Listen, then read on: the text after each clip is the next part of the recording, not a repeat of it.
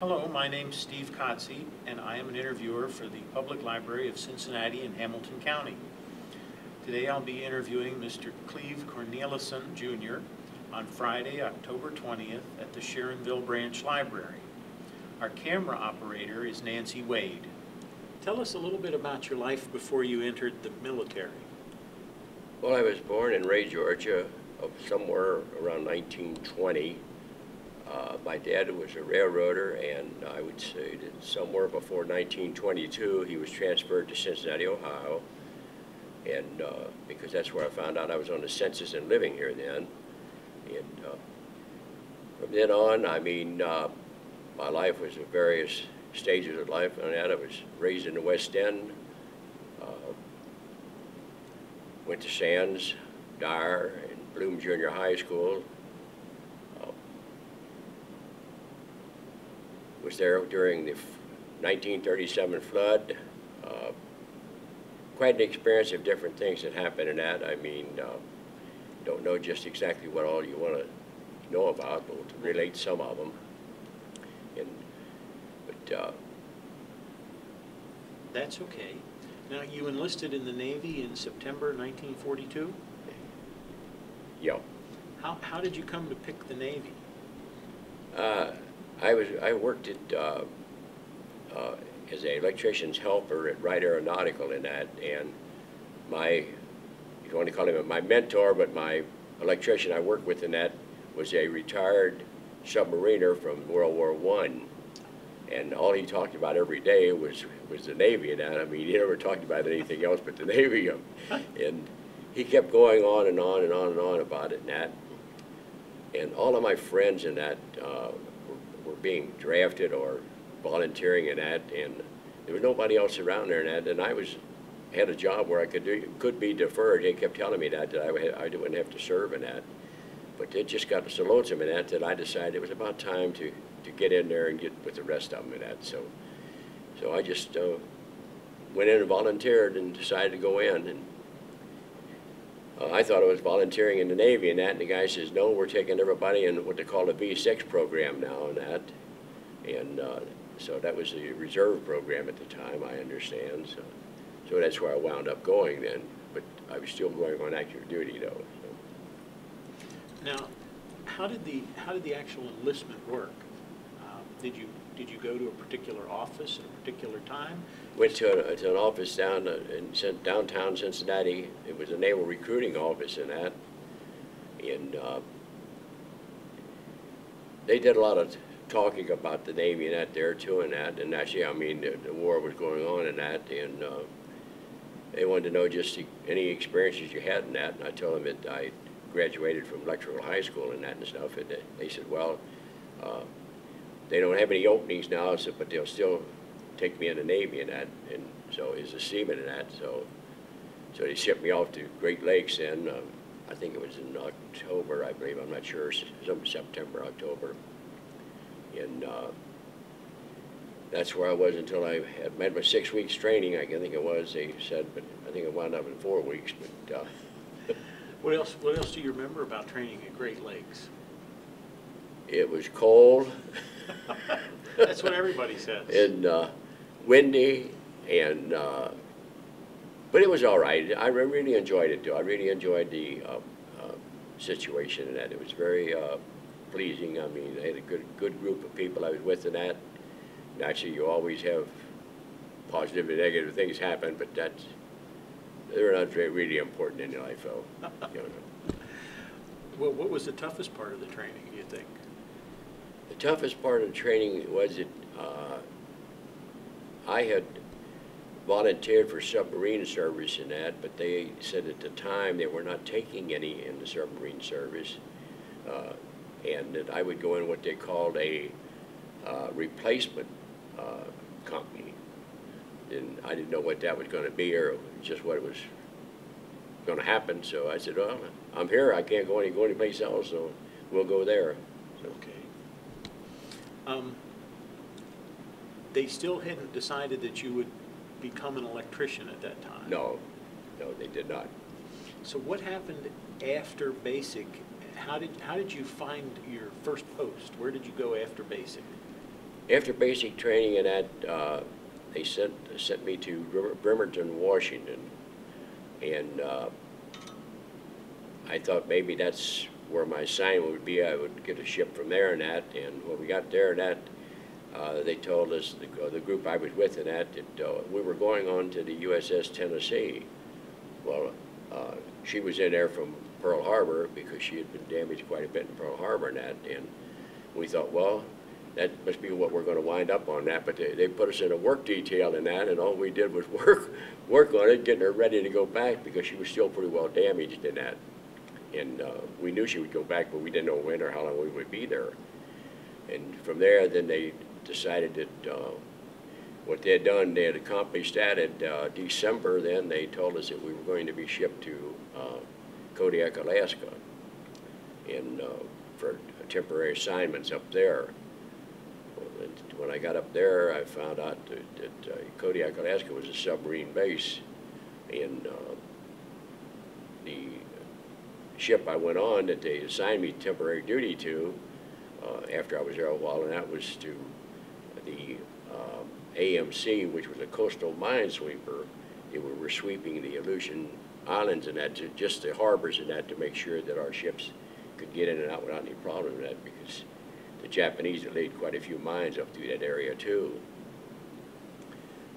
I was there, I guess probably 8 months or so, or maybe 10 months. I don't know just the exact time, but after that, the electricians came back.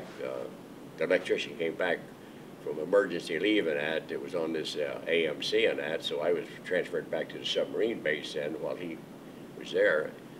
And I finished out a little time at the submarine base, and then actually they moved us to Dutch Harbor then.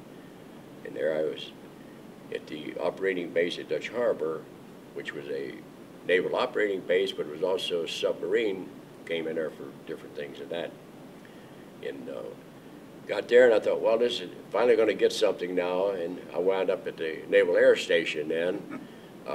They sent me over there and said that's where I was going to be, and I was under a chief torpedo man over there, and we worked on the magnetic torpedo because they were having trouble in cold water with the magnetic torpedoes. They couldn't get them to function right. And he was quite an individual. I mean, he had been in World War I in that, and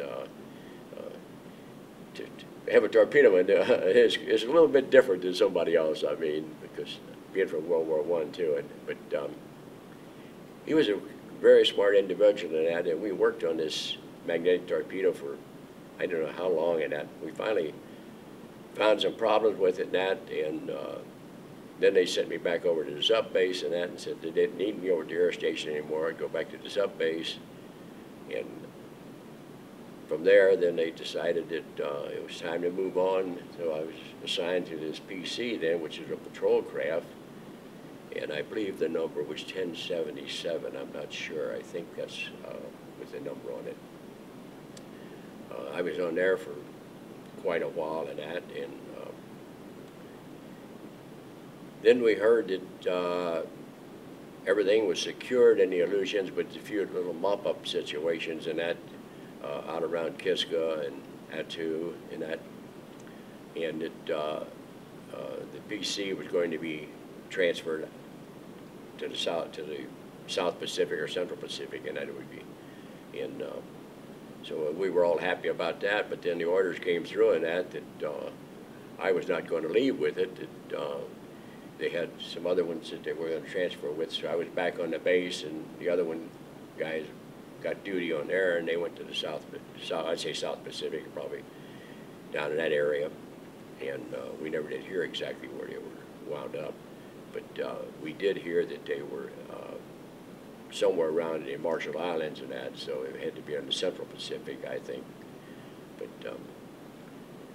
so I was finished time there at Dutch Harbor then. I was there, all told, I mean, about 2.5 years, I mean, between Kodiak and Dutch Harbor and Attu and the ships I was on and that and stuff like that. Well, now let's get back to that first ship you were on, that coastal minesweeper. Right. They weren't generally very big ships. Coastal Minesweepers, I understand that they were boats that were confiscated from the tuna fisher that had them on the West Coast. I mean, he used them to go out for catching tuna fish back in peace times and that. And they were all wooden hull and that, and therefore that made them really ideal for early mine detection and that until they could come up with something better, because metal ships were just not feasible for degaussing and that at the time. And then they came through with the degaussing system and that, and they started making them all metal and that, except the next one up from the coastal minesweeper, they had what they called a yard minesweeper, which a little bit bigger, but they manufactured those themselves and that made them. And then from then on, naturally, they went to the bigger ones, the fleet minesweepers and that. But here you were a fellow from the Midwest, probably never been on anything bigger than a rowboat, and they send you off to sea in a relatively small boat. That must have been, I mean, you went from working on the Tennessee, which was a huge battleship, to this little tiny vessel in Alaskan waters where the Japanese weren't all that far away. How'd you feel about going to sea in such a small boat? Not knowing much of anything. I mean, you didn't have much feeling anyway. You just did what they told you to do. I think the surprising thing was, though, that when we would go out on patrols and that, and up to the Bering Sea and things like that, the entire deck of that was covered with ice. I mean, it'd be 5 or 6 or 7, 10 inches thick on the guns and that. And I don't see how we could have ever fired them if we had to on that. But I assure you that they were kept in operating condition, chipping ice and that and stuff. But actually, being electricians, then I was not on the top side with the deck crew and that, and I was always below decks. But they were really busy in that on it. It was quite an experience on the PC because we were naturally overcrowded, and my bunking quarters happened to be in a galley, so on a hammock. So so it was quite an experience. I mean, and I can remember a couple of the Willy Waws that they call them up there. I mean, it came through on that. Quite an experience on something really small in that, when you find out that the lockers are being torn off of the bulkheads and that because of the storm and that and stuff. It was really quite an experience. And did you have any trouble with seasickness? No, well, probably at first. I mean, I think everybody, I think at first time usually gets seasick.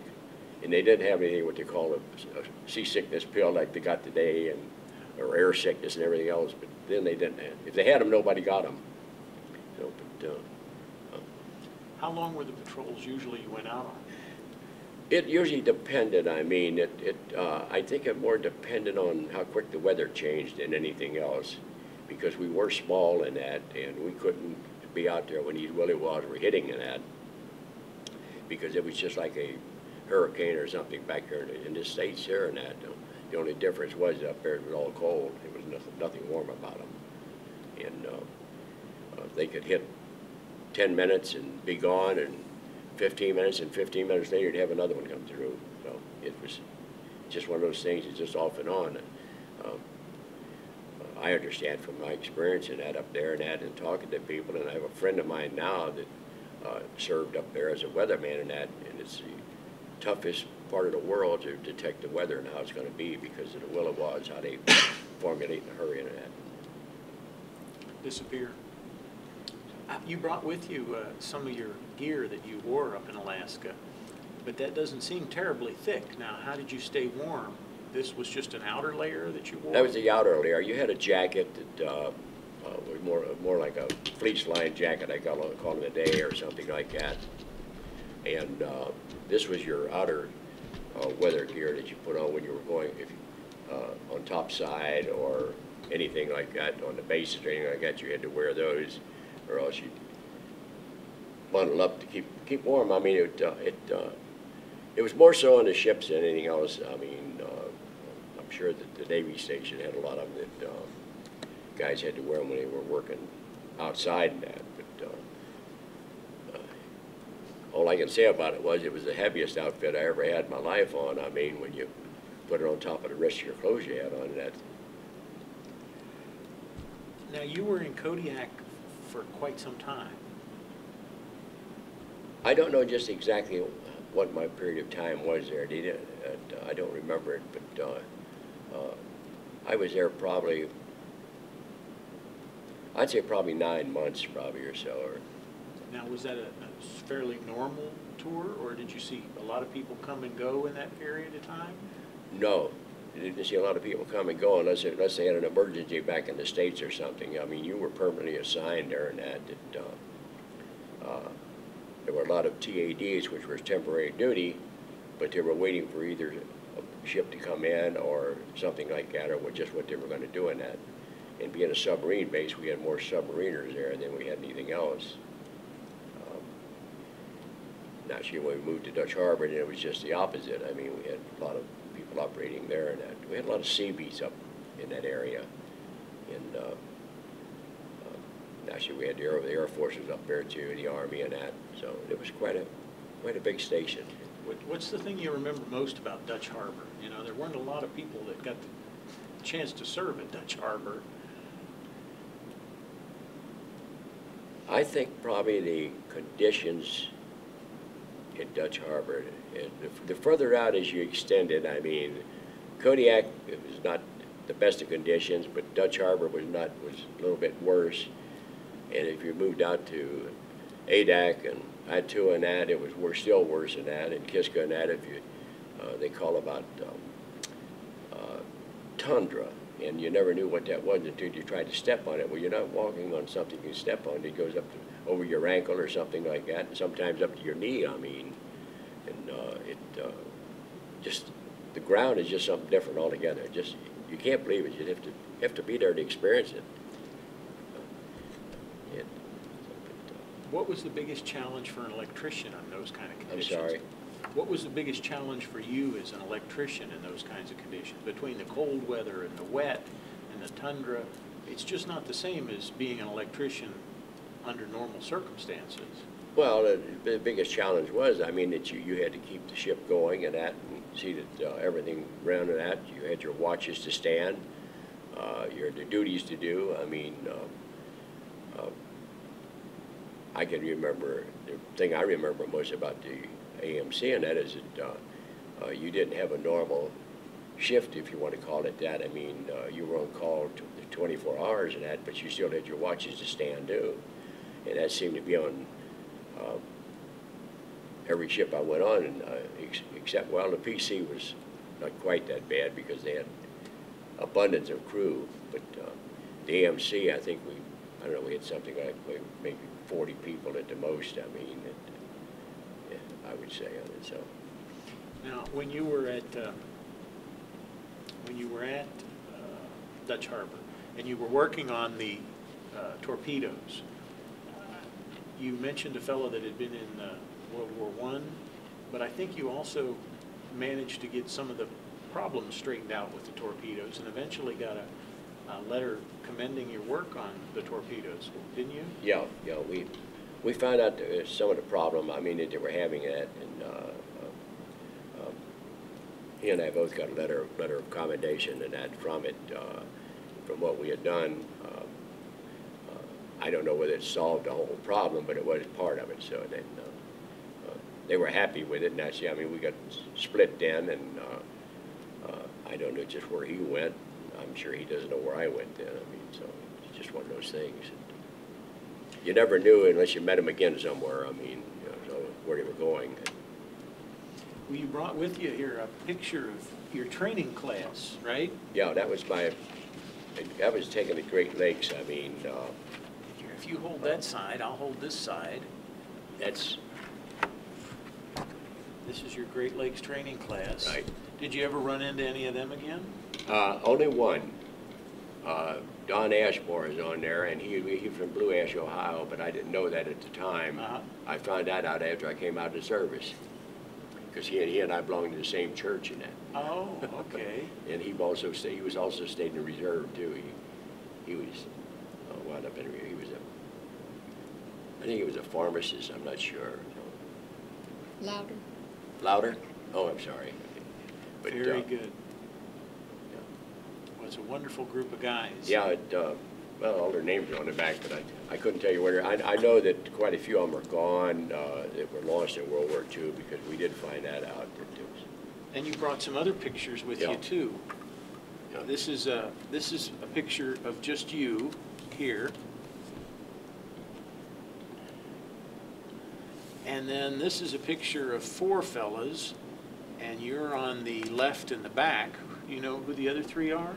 I only know the chief, and the Frank Hauser was the chief on there, and that's the only one I can remember. I mean, on that picture. I think I probably got it at home, but I wrote a lot down. And then here's you with 2 of your buddies. Yeah.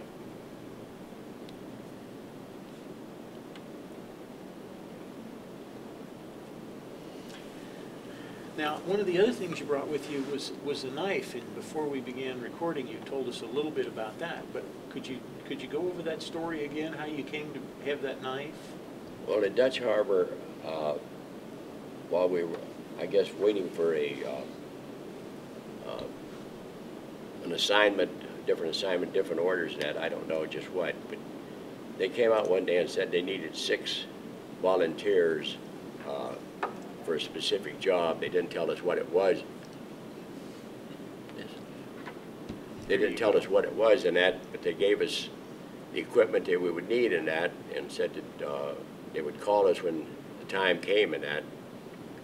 And I guess, I'm guessing probably a week or 2 after that, they called us and told us that the project or whatever we were going to do, it did not materialize because they didn't need us in that, and we would be assigned to something else in that. So then I was assigned back to the base and then back on the PC again. So it was more or less a TAD situation quite a bit when I was up in the Dutch Harbor and Kodiak. Now, other than the knife, did they give you any equipment that maybe revealed what kind of an assignment it would be? Well, they gave you a couple other things, but you had to give them back. I mean, so. Uh-oh. But they gave you a sidearm and that and stuff and that, but those were only, I think the reason they left us keep these is because they just had maybe so many of them, I don't know. But well, it's a wonderful remembrance. So. Now, another item you brought with you were the Japanese cigarettes there. How'd you come to have those? Well, I got these after being assigned to the YP. After leaving Alaska, they sent me to Philadelphia for training. This? There you go. They sent me to Philadelphia for training and that, and I didn't know where I was going to wind up going in that, but they sent me to the refrigeration school in that. And I just had some kind of idea that I wasn't going to go back to a ship like I was on in that. Probably didn't need much refrigeration in Alaska. Didn't have any on that, not to carry food.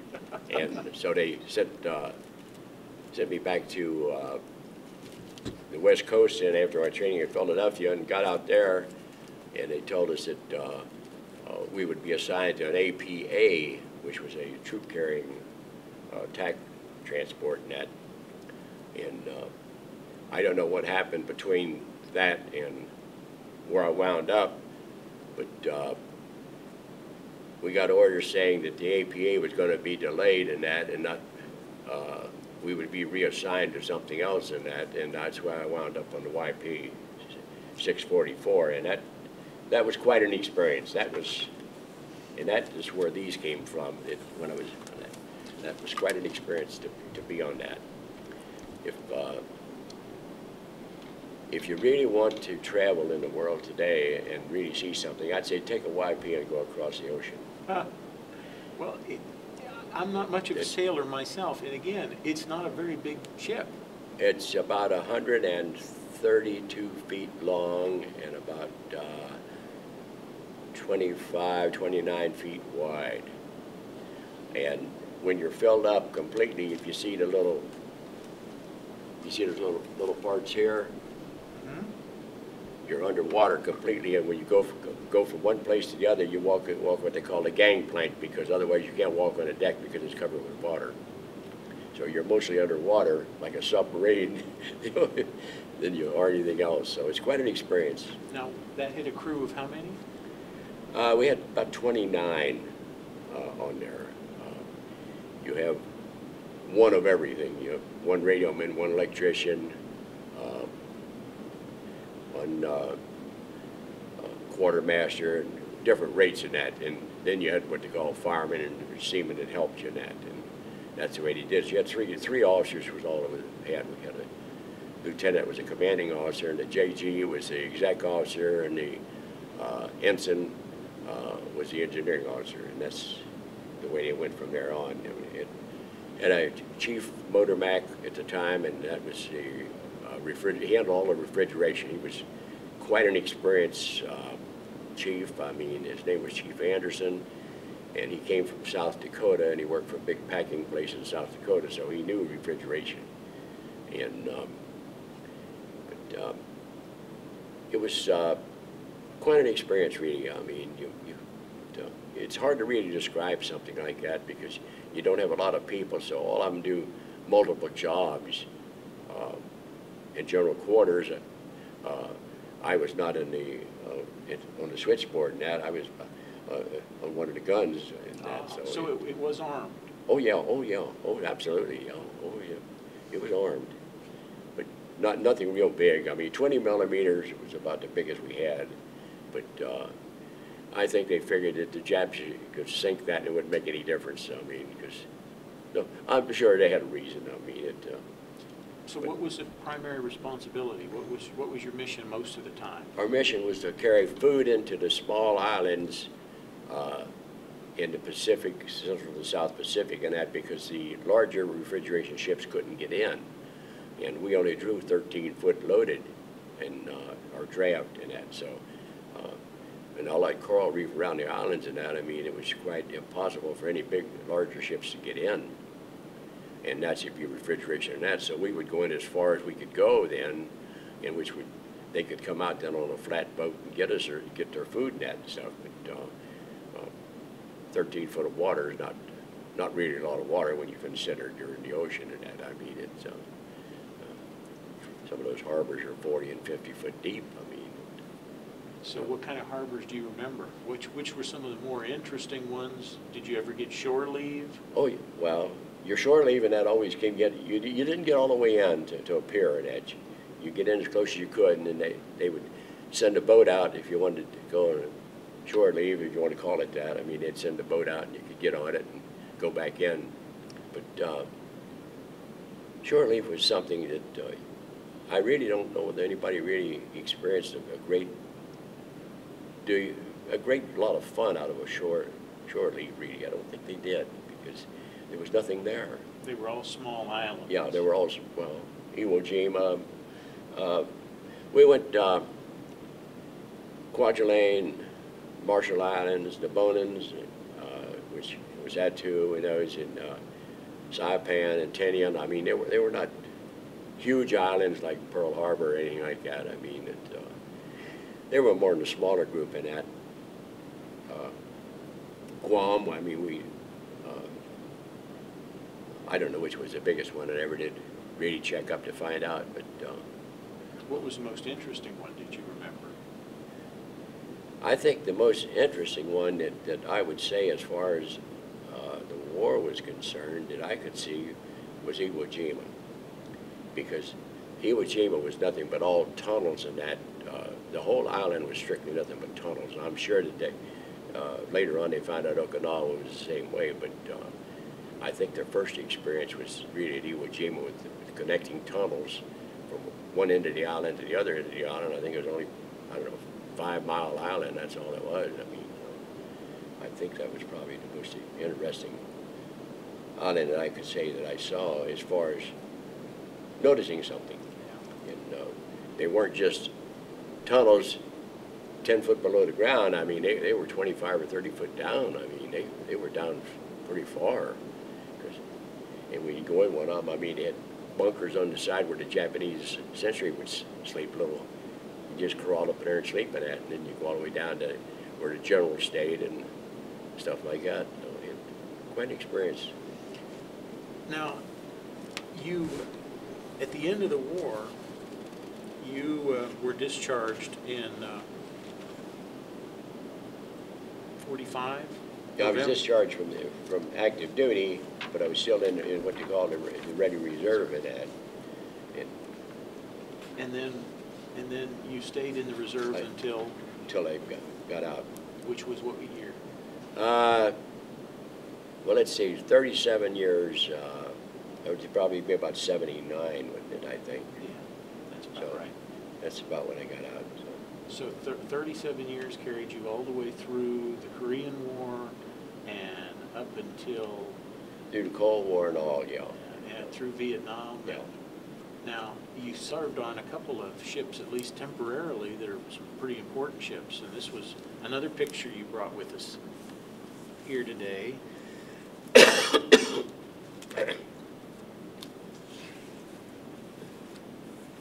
The Enterprise. This is the Enterprise, the Big E.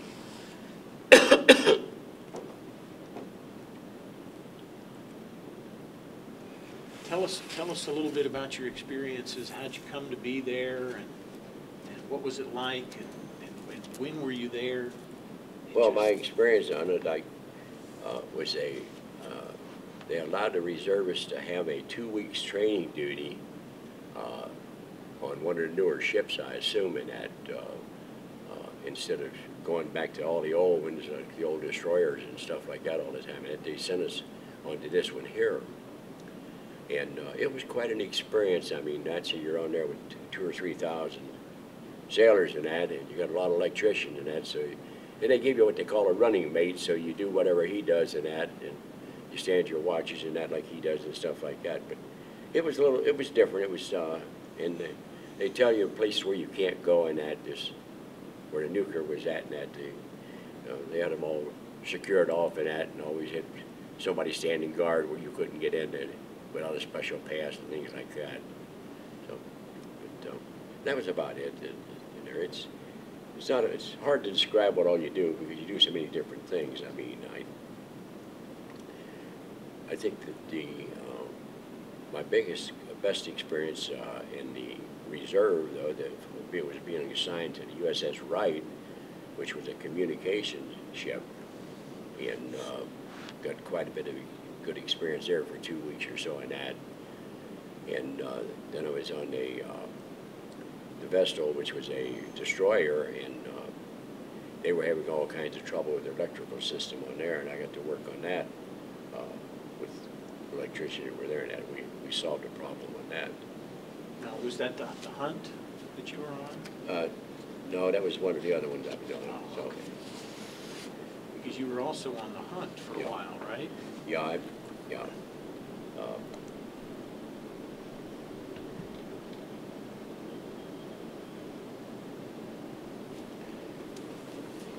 So the one you say you fixed worked on the electrical problems, it was a similar ship. yeah. Saying Well, the Fletcher Wright class. was a converted one of those mini aircraft carriers that they had like a Jeep during carrier? World War II, Jeep aircraft carrier that they converted over. And I don't know, it might still be in service as far as I know. I don't know what I don't think it is anymore. I think all those older ones, they're only good for 50 years, I think, or something. They get rid of them, so. Very good. Well, this has been just a terrific experience, having a chance to talk to you. One of the things I wanted to ask about was you eventually made Chief Petty Officer. When did that happen? Roughly. I think it's somewhere in the papers there. I don't recall just exactly where, or the year. But I made that back here in the reserve when I was at the Reserve Training Center in Cincinnati. I would say probably around maybe in the late 60s, I'm guessing. So you worked quite a long time with the reserves. Oh, yeah. In the training and recruiting. Training center, yeah. What are some of the things you remember about the training and the recruiting aspects of your work? I did just about everything they required on me. I think I have a list of them that I turned in. It was quite a few different things that I did. I was in charge of recruiting. I was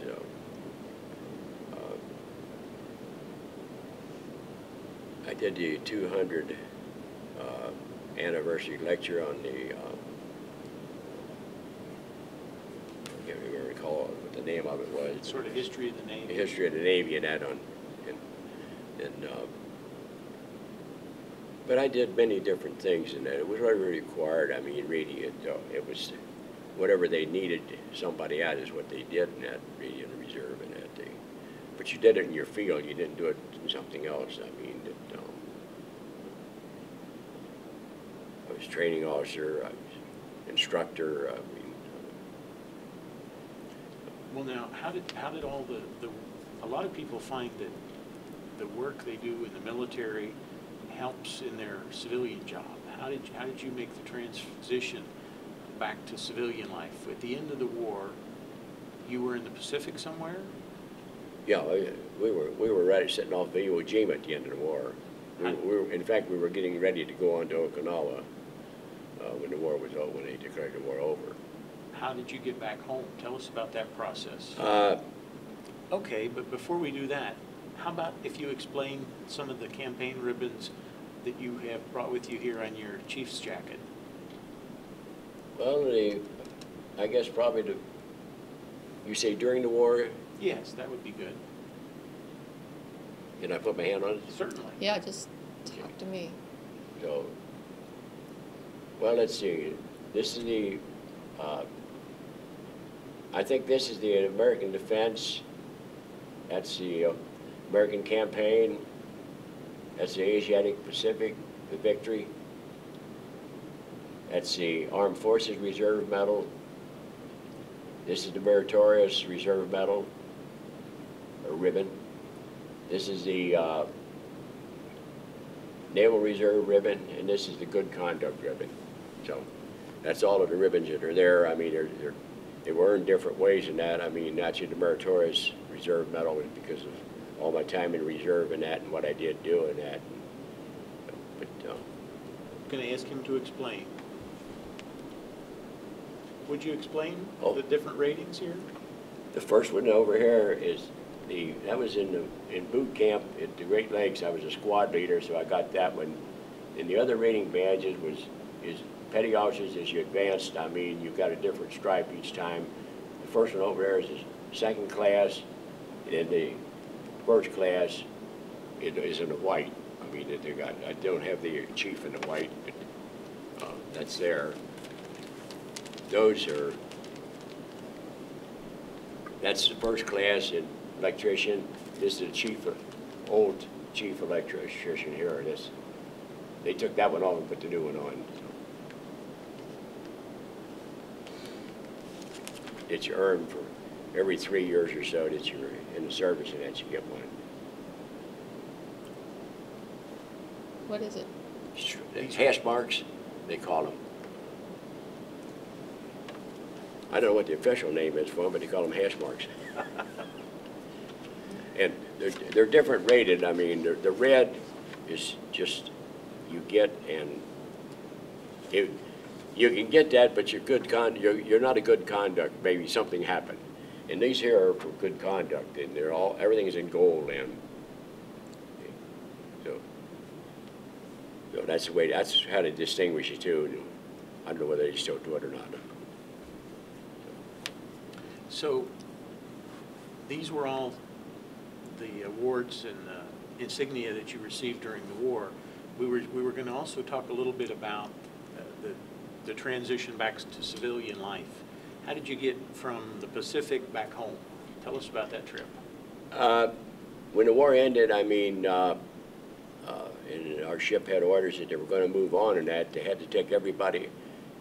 I think an order came through that everybody that had so many points had to be taken off the ships if they had replacements for them right away, to be shipped back to the States for discharge. And actually being out of the States for over 3 years and that, I mean, I had a lot of points accumulated in that.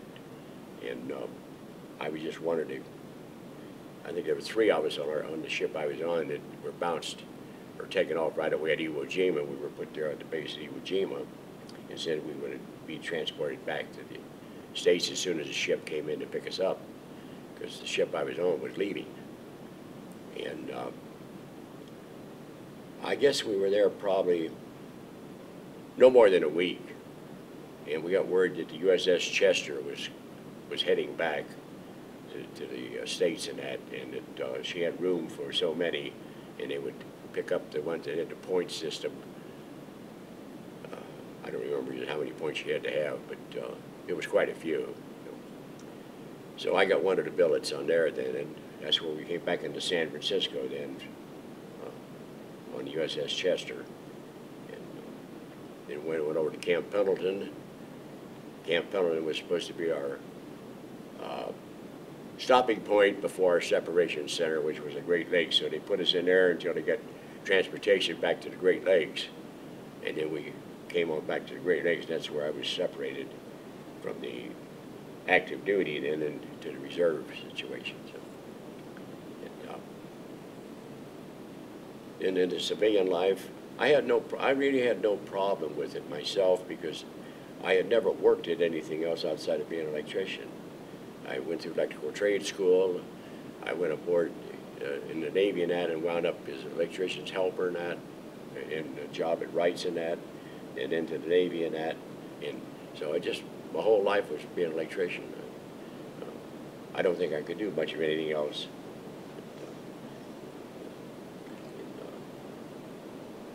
Well, I came back to Cincinnati then, and actually it was rough. I mean, because naturally being gone so long and that all, and that I think it's really hard on everybody, regardless of who you are or when it is, that to come back after that, and the transition of back into a routine life and that, different than what you were in. But it wasn't too bad, because it just, I got 2 or 3 jobs in there. I mean, I went to work at the U.S. Playing Card as an electrician and that. And actually they were going in transition of laying everybody off because they weren't making any money now because the war was over with and that. So they started laying people off. I bounced over there to Lunkenheimer Valve and that. As an electrician there, and they had new management take over, so there wasn't any job there anymore. And I just figured, well, it's time for me to make up my mind what I'm going to do myself and that, and not wait for somebody else to tell me that I'm not working or not working. So I applied for a job at the Cincinnati Public School System, and being a civil service job, I was accepted and got the job in there as an electrician at the civil service there, and with my military time counted and all, I put about 32 years in with the Cincinnati Public Schools as an electrician. So, and at the time we had 113 buildings to take care of, about 10 electricians, so it worked out pretty good. Kept you busy. Kept us busy all the time and that. Actually, in the lean years, I mean, there were lean years where we went down to 5 electricians and that, because we didn't have money from the taxpayers to keep us going. So, but we managed it. Good experience for me, because out of the crew that we had, I mean, it was a fellow was an electrician in the Seabees. It was a. Remember his name? Ralph Hake was his name. Then we had Robert Ridings. He was a electrician on the, I believe he was on the Antietam, which was an aircraft carrier. It was another electrician in there, and Bill Wagner. And Bill Wagner was from World War I, and he invited us to his house one time to just see how great he really was, I'm sure, is what he did it for. And for a man that was never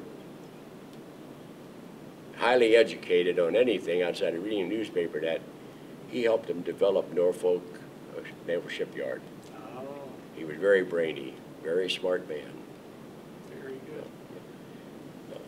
Very good. So they're all gone now, though. Except, well, Bob Ridings is still around, but actually after that, there's few electricians came in and out. They were all right. They weren't Navy people, they were all right. Well, one last question, and that is, of all the experiences you had in the Navy, which one brings back the most pleasant memories for you? Was it the time you got your Chiefs rating? Was it the time you graduated from basic at Great Lakes? What one stands out as the best experience of all the experiences that you had in the Navy? I don't know what you're talking about when you say the best experience of Well, what I had in the Navy and that. I'll relate to that in a minute, but I think that the best feeling that I ever had was when the war was over and they told me I was going home. I mean, that was the feeling that I think all of us had then. Naturally, we didn't get involved in the celebrations that they had in New York and all the other ones and that because we came in, we were recognized, but not like the rest of them. I mean, parading down the streets and all the stuff like that.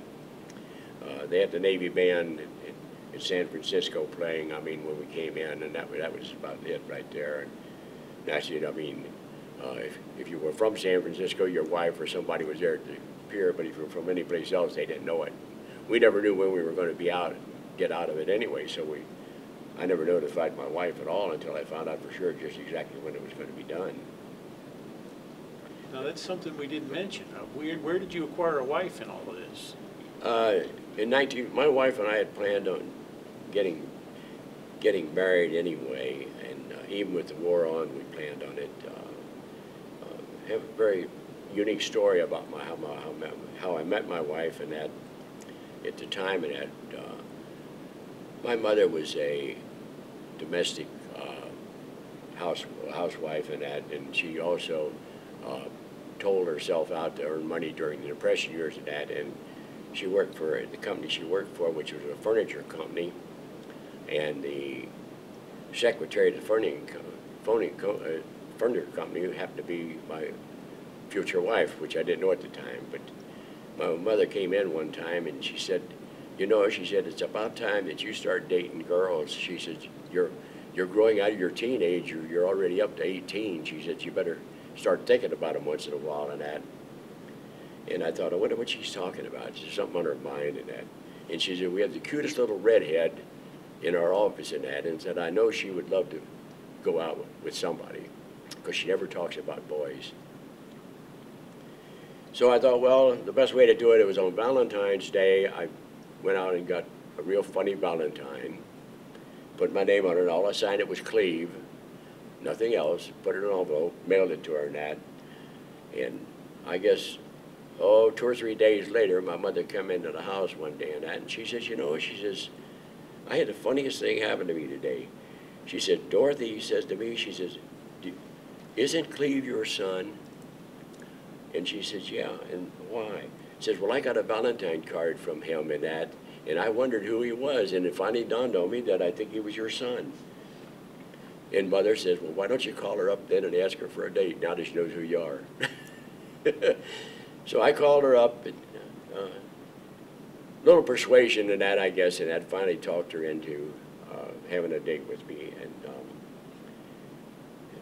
it was quite an experience. I mean, I wound up marrying her, and we planned on, as I said, then we started making, as a young teenager and that, I mean, we didn't make plans right away, but as years went on, we planned up in that, and she worked at Wright Aeronautical too, and she was the secretary to one of the head honchos out there in the test department, and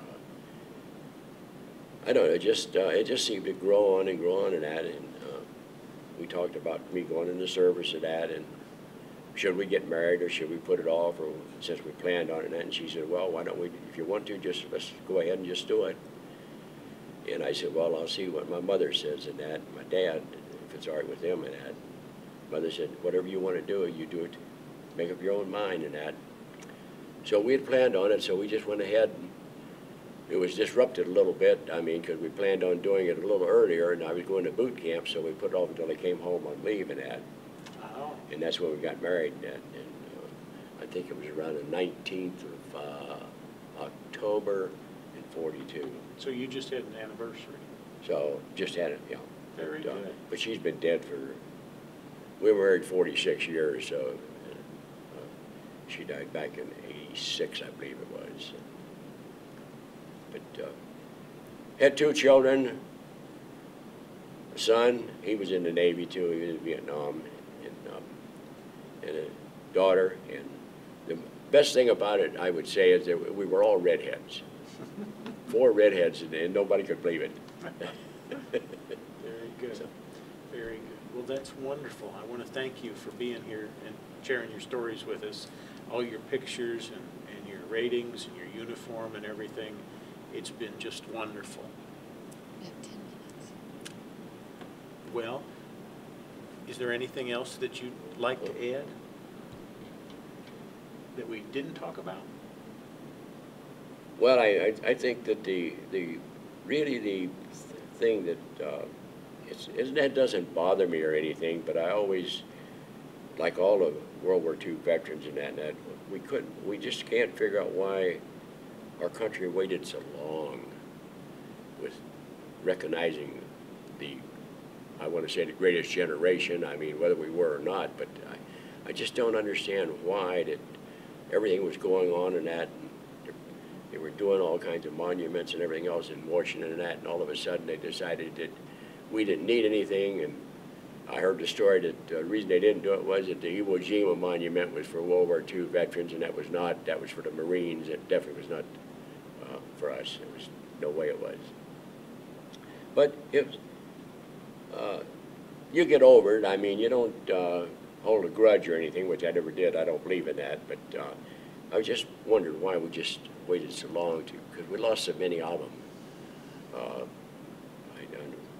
I think it was around 16 million plus in the service in that.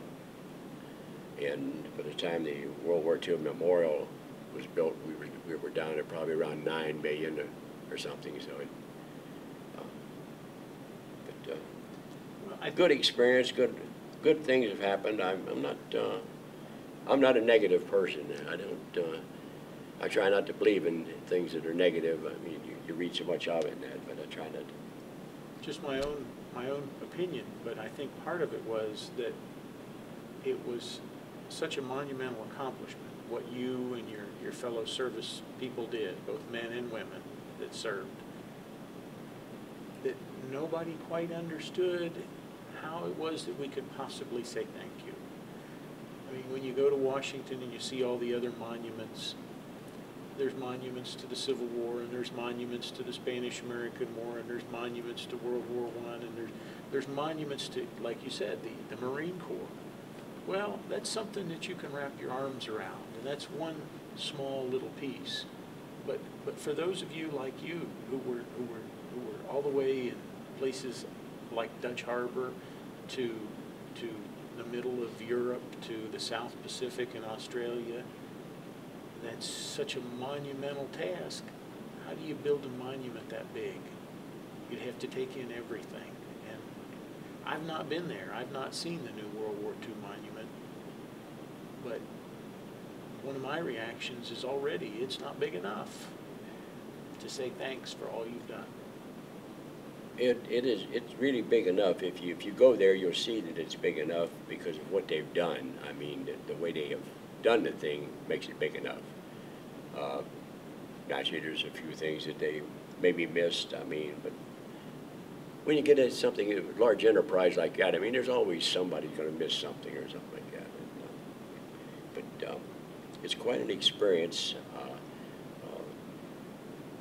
My suggestion to anybody that goes to it, and don't go and feel that you're going to see it all in half a day and leave it go at that, but go when you can see it at night when they light it up, because that is when it is really beautiful. It really sets the whole thing off.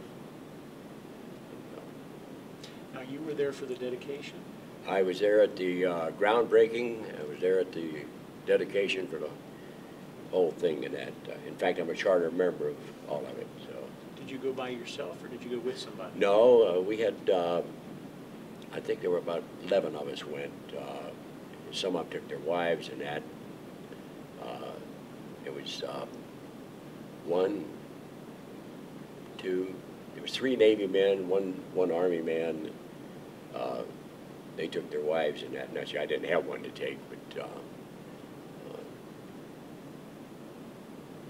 then we had a couple that were son and daughter. Their fathers had been in the service and had passed on since then, and they went with us. So, but it was different, quite an experience.